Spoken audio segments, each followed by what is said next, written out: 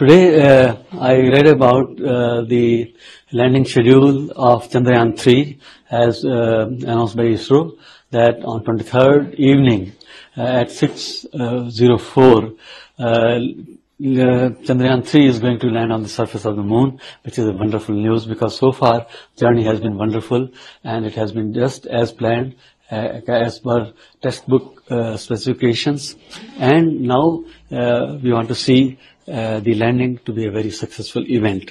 So for that, lander is fully programmed and all its instruments are functioning well, and it is going to be in a autonomous mode at the time of descent to the surface of the moon. See, that's a very bad news. In fact, I feel very sad about it because I thought that, and like anybody and so many other scientists also would think very similarly, that two independent probes for the moon were on a mission to explore very similar things.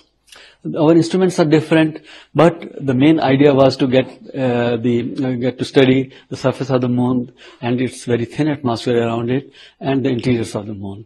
But that is not now going to happen. But so far now, Chandrayaan-3 has been doing very well, and let's hope that it lands safely and works successfully.